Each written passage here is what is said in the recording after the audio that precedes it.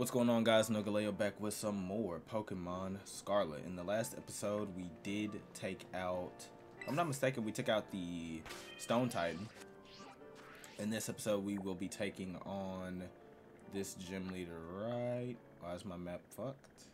I'm trying to remember how this goes. Oh, it'd be like this. We'll be taking on the bug-type gym leader. So, let's go. Hold up, what? Sugar Bug. That's a nickname for her? Anyways, we about to fly to her and we about to go ahead and take her badge from her and do what we do. And we'll be right back.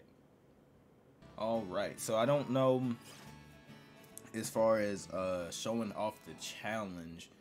I think I'm just gonna skip that. I don't even remember what this one's challenge was, but I'm pretty sure it's relatively simple. But at this point, we are so many months in this game's release, I'm not even going to worry about showing it all. It's so wild that we ended up randomly visiting the same gym at the same time again.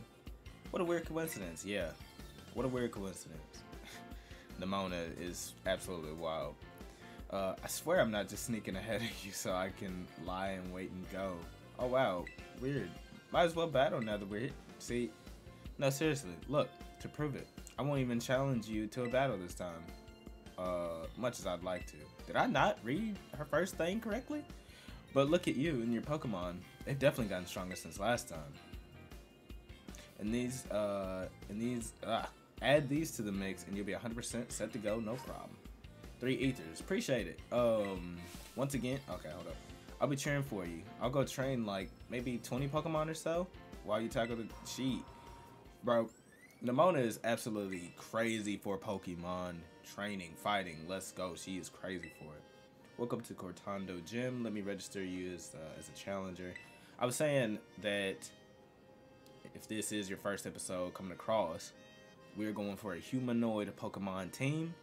I like to go for a theme for the second playthrough that I do. Great. Now, in order to face the gym leader, Katie, I think that's her name. Yeah, I'm going to say Katie. Yo, first, because I've never seen anybody with Caddy. Come on now. Come on, Jeremy. Me and Gypsy taking on the Olive. I think this one is relatively simple, but just to keep it even more simple, I will be skipping it for the episode. Olive production is a big part of Cortando. We've held the Olive Harvest Festival here each year for generations to usher in bumper crops.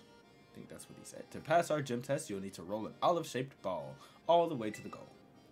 Your efforts should help you ensure we get a great olive harvest next year, too. The staffer over at the olive rolling field will explain the rules to you in further detail. I'll register you to the location in your map app. It's just to the north of town. Now get out there and have fun. I guarantee he's going to look just like you, bro. Your twin is going to be out here. Anyways, I'm about to take on the olive roll. And then y'all about to see me body the bug team, most likely with the team that I have set. So, once again, we'll be right back. Alright, so we back. And I'll give it to you. It wasn't a twin. It was actually a different assistant out there. Welcome back, Kiriko. I heard you were on a roll out there. A big congratulations from me for successfully clearing the gym test. Now you've earned the right to challenge the gym leader. Best of luck. You ready? Yes, I'm ready. Let's go. Let's go. Katie, the sugar bug. Alright, now you gotta bring me to the battlefield, aka her about to be her new resting ground, so unless she completely bodies me, which I don't see happening, you know. So I feel like I have a pretty strong team. As far as like defensive wise, I'm not too sure. Because, eat up my cute little Vivillon. Because, like, I don't have any, like, electric types and stuff like that. Oh, what a lovely trainer you are. Thank you very much for skillfully olive rolling. It was quite impressive. Oh, did I forget to introduce myself? My name is Katie. I am the owner here at Pastry Soapberry. I think that's what she said. I think that's how you say it, at least. Oh, that's right. I'm not in my shop. I'm on duty as a leader in the Cortando gym right now. I'm actually on my copy of Violet. I have to refight all the gym leaders, so that's quite something. Forgive me. My name is Katie, and I am the gym leader here in Cortando. My main line of work is crafting sweets as a pastry chef. Little sweets that bring happiness with just one bite. Bug-type Pokemon hiding in foliage. Both are small and yet very powerful. Don't let your guard down unless you would like to find yourself knocked out on your feet. Okay, okay. You know what I'm saying? She should wanna challenge the GOAT team, Kiriko. Show them what kind of team you got. Normally this early in the game, you wouldn't even have 6 Pokemon, or at least I wouldn't. I don't know about y'all, but how I play, I just started recently. Hold up, don't take my bug type Pokemon lightly. There will be the World of Pain if you do. Well, you'll be in the World of Pain if you do. So, okay, how I play Pokemon, I kinda for like Violet, I'm gonna call that like my main copy that I play. That I kinda just like, if I like the way a Pokemon looks, I use them. But and then I've just recently started doing this as well, where in my second copy of the game, I use a theme team. Like I played Shield a couple of years ago, and I used an all evolution team. That was the first time I had ever done something like that, and it was kind of cool. So normally how I play, I normally don't. Well, I've been recently catching every Pokemon that's new to me, but I didn't used to do that. So at this point in the game, like second, third gym badge, I really didn't have a full team. Teddy Ursa, she's gonna switch to a bug type, so it doesn't matter. Oh, you're quite good, aren't you? How should I roll things out from here? She's gonna send out Teddy Ursa, turn it to a bug type, and then get demolished. So let's go ahead and watch this. Now, my little Pokemon, time to break free from your cocoon and come into your own. But yeah, normally at this point, I wouldn't even have a full team. So to me, this team is stacked. I think by the time I get to the end of the game, I will definitely have a decent enough team to beat the Elite Four. It did get to a point, I just did it on over there on Violet, where I got all my Pokemon there. Hold up. Feast your eyes on the Shining Bug decoration, though this one is sweet, I think she did. I got every one of my Pokemon. I'm stuttering like hell right now. I got every one of my Pokemon. I changed their nature to like what their best nature would be. And I gave them like the best nature, best item to hold.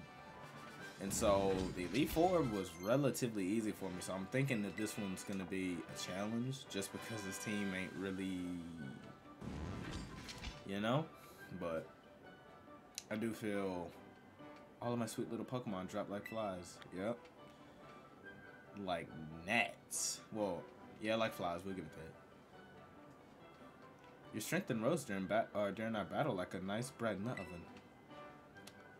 I feel that I may need to work on my own strength as well. Congratulations. You passed. As proof of your victory against me, the gym leader, allow me to present you this gym badge. I hope you'll enjoy it alongside a heaping serving of some of my deluxe handmade treats.